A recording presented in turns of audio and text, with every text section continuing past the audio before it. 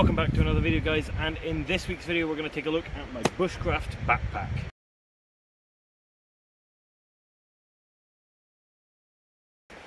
So thank you once again for joining me here today.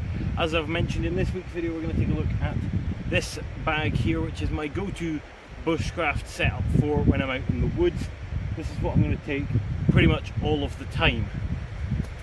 We'll get the binoculars out of the way. If you want to know that's to do with my EDC, link up here for that video. So the bag itself is the TA Trekker by TA Outdoors. He's an English outdoor bushcraft YouTuber. I will link him in the description. Go check him out. There will be links to every product mentioned here today in the description to the best of my abilities. It's about a 25-litre backpack, roughly, perfect for EDC or bushcraft EDC, kind of in this case, and for kind of daily driving. As you can see, we've got the two buckles at the top. It's a top-loading rucksack. We've got two side pouches. Turning it round, pretty simple on the back here. You've just got your two shoulder straps. They are quite substantially padded though, which is nice. A sternum strap, which isn't actually big enough for me, but I'm going to be working on replacing this. And the only other thing I've got here is my pacing beads, which we will come back to. So before we have a look at what's actually in my bag here, I want to kind of discuss kind of my rationale behind the bag, and kind of my thoughts when it comes to daily driving or daily bushcraft activities. So one of the first things is you have to ask yourself, what are you actually doing when you're out practicing bushcraft? For me, it's usually, you know, firelighting, carving, things like that, but also a lot of the time I'm moving quite a lot of distance, either to get to a location or I'm doing a bit of a bushcrafty hike, something along those lines. So in that scenario, you don't want the pack to weigh too much, and that is exactly what I've gone for here. I don't know the exact weight, but I'm kind of past that. But not overpacking your bag and having stuff that you're not actually going to use. And that's one of the benefits of keeping your bag quite small, something like 25 litres or less, kind of that day pack size, is it restricts you from overpacking. Now there is days where I would take more than this if for a specific task. I might even take a larger rucksack if I was running some sort of more substantial outdoor course, which more about that in a little bit. But for me, being out by myself practicing bushcraft, this is kind of the perfect size. Now I do quite a lot of outdoor stuff. I've been in the outdoor kind of interest zone, I guess, for quite a long time, and I have quite a large span of the stuff that I do, from water sports, kayaking, stuff like that, to bushcraft, to hiking. I try my very hardest to separate hiking and bushcraft as two separate. So my hiking kit is a different kit to this. There may be some crossover, but it's usually different. And if you want to see a video on my hiking kit, please leave a comment down below and let me know. But in terms of bushcraft, you know, that's what this is focused on. So the stuff that's in it is very much designed for that role. One of the other important factors when it comes to a bushcraft bag is it has to be comfortable, right? And this comes back to the weight thing, but also just the pack itself. It needs to be comfortable. It needs to be packed properly. So that the weight's loaded, and you need to be able to access the stuff frequently. The key factor here is that this is not a bushcraft overnight bag. No way could I get an overnight out of this. Now, with what's in it, I could probably get by if I had to spend the night out, but the idea behind this bag is not that plan. So if you're thinking, where's his sleeping bag or things like that, there's not going to be any of that in here, because this is not an overnight bag. Without further ado, let's go ahead and take a look at what I carry in my bushcraft backpack. So, right here on the outside, one of the first things that I have is my gloves. Now these are a cheap pair of leather gardening gloves. They're fleecy lined, so they act both as a protective glove but also as a warm layer. Often when I'm out, these will actually be on my belt, but whilst I'm getting out, they live on the outside of my pack. There's no kind of fasteners or anything like that on the outside of these, and with them being that leather, they can withstand some heat from a fire. Now, they're by no means fireproof, but taking hot pans and stuff off, they certainly help. I already mentioned my pacing beads I carry here on the back. So we've got these side pouches first of all. So by the way, all the zippers on this bag here are YKK military grade zippers, so no fear of them breaking. One of the most important things when we're out, a good water bottle. So on this side of the pack I carry my Camelback 1 litre water bottle with some stickers on there. This isn't a lot of water, and sometimes I might carry more. However, I'll come on to later why this is all I'm carrying in terms of actual liquid water. But I never leave home without a filled water bottle, because water is one of the most important things. In the other side, right on the top, to supplement the water bottle, I have my Katadyn Be-Free water filter. So if I'm somewhere like I am today with the river here in front of me, I can go fill up with water and be nice and safe, and not have to get worried about, you know, bacteria, giardia, cryptosporidium, things like that. If you want to see a video on the Katadyn Be-Free, leave a comment down below and let me know. So, further in this pocket, I have my Sea to Summit titanium spork.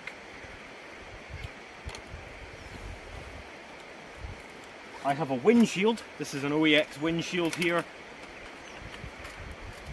Just folds open. And down at the bottom here, you've seen this many a time now, my Brew Kit. So to run through this, comes in this mesh bag.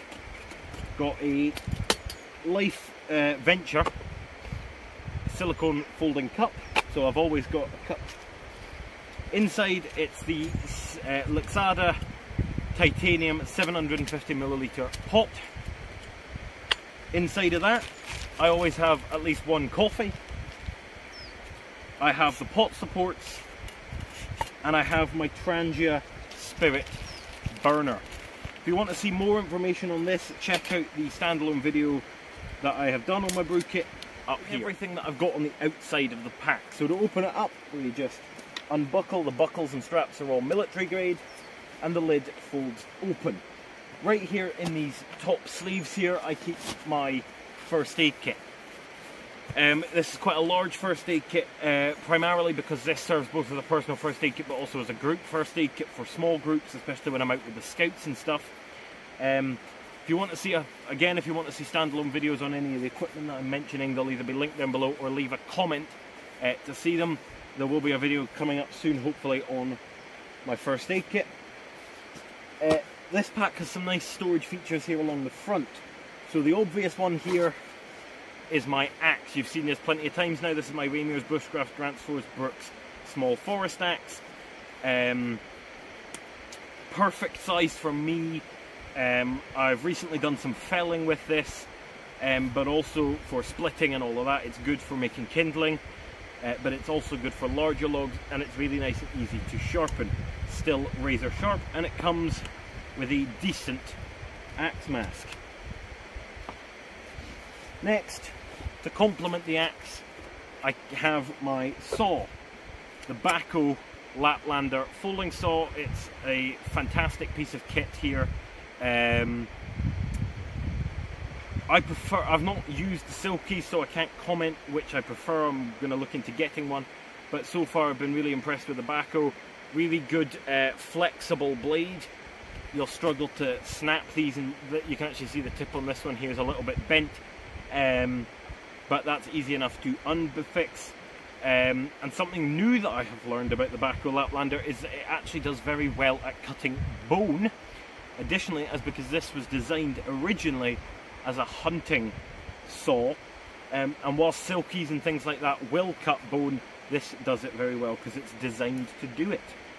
But additionally, it cuts wood just as well, but maybe not quite as fast as the silkies. And because of the green colour of the original Laplanders, I have an orange lanyard on there, so I never lose it. I carry it in this Journeyman Handcrafts leather belt sheath, so it's got the loop there so you can put it on your belt. It's got the brass D-ring, so you could attach a dangler. I don't actually wear this on my belt anymore with the Fjallraven Vida Pro trousers that I wear. This can just go down there. That's typically where I carry it, but to keep it protected and keep it kind of stored easily, I carry it in the sheath.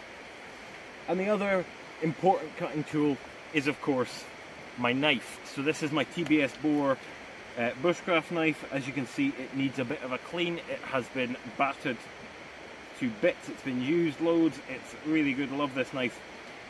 Quite easy to sharpen. It's got a bit of a drop point to it. Comfortable handle. Weighty. It's a weighty knife, so it's not good for delicate carving, but it is good for that heavy duty carving work of maybe making a tent stake or betoning, things like that. You've got that very nice red liners, and again I've put a brightly coloured lanyard on that so it doesn't get lost. I'm going to be getting a review out on this knife because I've been using it for you know, quite a long time now. I'm going to get a review out so that you guys can know whether it's a good knife. Just got the standard sheath here with my little paracord modification to make the belt look slightly smaller, so it sits slightly higher on my belt. We have a drawstring closure here, just allows it to cinch in a bit. So right in the top, one of the first things I have here is my smock. You've seen this plenty of times. If you want to know more about this, check out the video up here for my my bushcraft and outdoor clothing. This basically acts as my shell layer here in the woods, or out in the woods doing bushcraft. I know I'm not really in the woods today, but that's besides. It's currently December. One of the things that's not in here is like a warm layer. This actually does a very good job at cutting the wind, so if it's wind that's the issue, I can do good. And obviously what I've got already on this fleece in particular does a very good job. But it's quite mild today. It's about 4 or 5 degrees. If it was colder, I might add that extra layer, but that smock does very good, especially if I'm wearing something like this more synthetic fleece here. This smock does a very good job at keeping me safe around fires and things like that, and it's got a decent hood on it. Next, we have probably a very important piece of kit. I have a tarpaulin. I know this says DD Tarp 3x3. This is not my 3x3 tarp from DD. That is kept separately in a dry bag. I've decided not to use that for an everyday kind of bushcraft day sack situation because it's a bit big, it's a bit bulky, it's a bit heavy, and quite frankly I don't need 3 meters by 3 meters just for the sake of it. The idea of having a tarp in this kind of bag is not because I'm guaranteed to put it up when I go out, but it's in case, oh, the weather's turning, it's going to rain, let's get a tarp up. So instead, what I've gone for here is my ex-military, my military surplus camouflage tarp. It's got the guy lines pre-attached to the bottom. I don't have tent pegs with me, that's maybe something that I might add, but I can additionally tie it off to trees or make some tent pegs. There are some holes in this tarp, but quite frankly it will turn away a shower, and I'm not too worried about it getting damaged or anything. I'd quite happily hang this quite close to a fire, so that is a very good option. It's going to be larger than something like the Helicon Tex poncho that a lot of people use, so I could still use this for multiple people. If I was going to do a group activity, I'm more likely to take my 3x3. Down the hydration sleeve kind of pocket at the back that comes in this pack, I've got my sit mat. This is my Trekmate sit mat. Really, really good piece of kit. Probably replace this soon, it's starting to get a bit worn out, but they do really good insulating you from underneath. for kneeling around a fire, for sitting on, or quite frankly even for putting your shavings onto when you're making feather sticks or anything along those lines. Very good option. In fact, I'm going to use it right now. Also down that back pocket I have my the rest of my navigational equipment here. So I have a map of the area that I'm going to be in, as well as a silver compass, and I carry a pencil in here for doing markings on the map and stuff. This does have a lanyard on this waterproof case. I don't know the brand of the case, no idea, but I put a lanyard on here so if I do want to carry it separately, because it's got that little carabiner on there, I can clip it to the outside of my pack and things like that if I'm doing some navigation work whilst I've got the pack on. I don't often carry maps and stuff for doing bushcraft, but it's handy to have, especially considering what I'm going to be starting to do shortly. So I'm going to be starting to run outdoor workshops and courses under my new business, Bonfire Adventures. So, for example, having things like the map with me might come in handy if we're doing some navigational stuff. If you're interested in checking out any of my workshops or courses, head over to Bonfire Adventures on Facebook or click the link in the description. The first course is available now. It is happening on January 22nd. It will be a basic fire lighting course, so if you're interested in checking that out, get over there quickly because the spaces are limited to 5 people. So, continuing through the pack here, down the bottom in this little camouflage bag here, you'll have seen this before. This is my weather kit. Now, when I'm out hiking, this has a couple of extra items in it, but today, all that's in this is some buffs, some neck snoods. I've got a couple of them because they're really good. You can do lots of different things with them, and I've got a warm hat.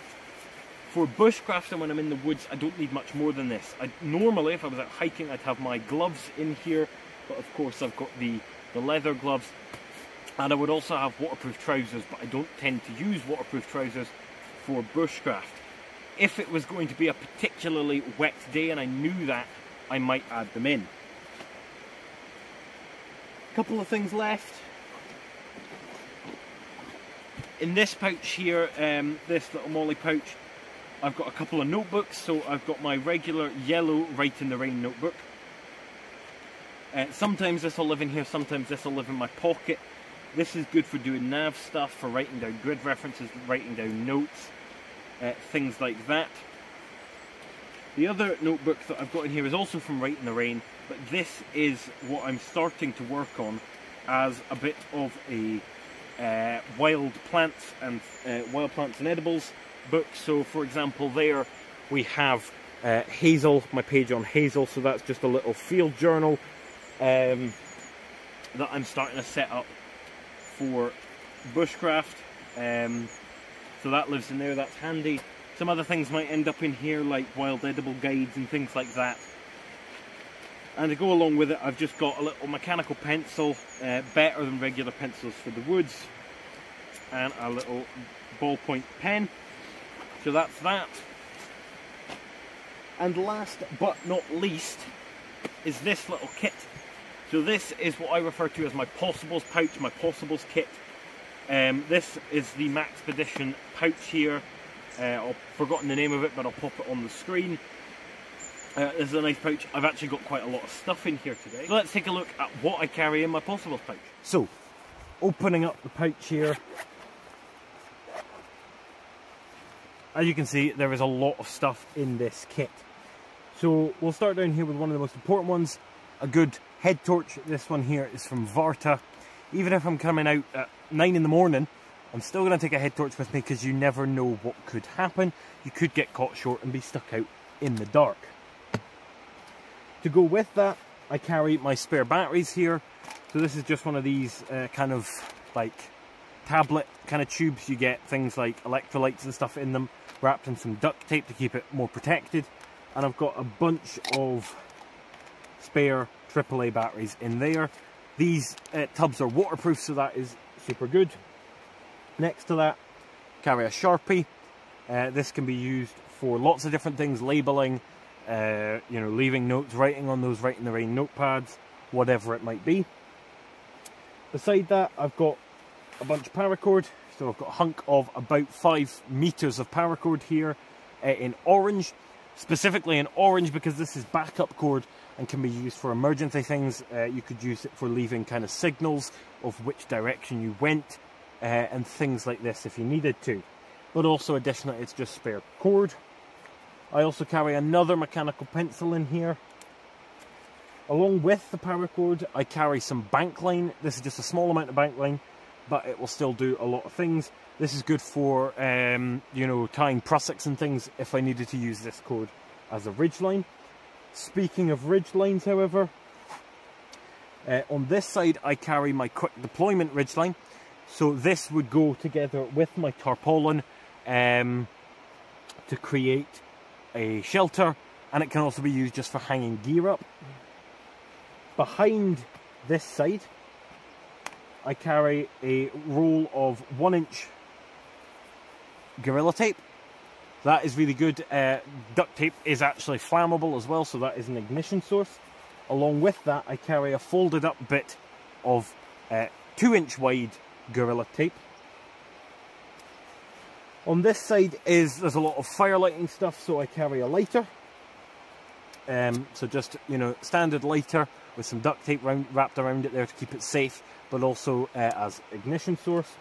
It's important to carry more than one means of lighting fire, so I additionally carry one of these cheap ferro rods. I have a high quality one in my pocket, but for whatever reason I don't have that. I have one of these cheap ones. They throw nice big sparks, so that's super good. I carry a Carabiner in here. You know, it could be used for hanging up this pack or hanging up my main bag or anything like that. Not a climbing rated Carabiner though. I carry a little pair of fine tipped tweezers here. These are super good for taking splinters out and things like that. But there's lots of other uses, and this is just a spare. I obviously do carry in my first aid kit. Clipped onto the little keeper here, I have a SAK, a Swiss Army knife. This isn't an actual Swiss Army knife, but it still serves the purpose. So you've got a small blade, a big blade, a little flat head, a bottle opener, and kind of sharp little knife, corkscrew, and an awl, which is one of the most useful tools of this. So I carry that there.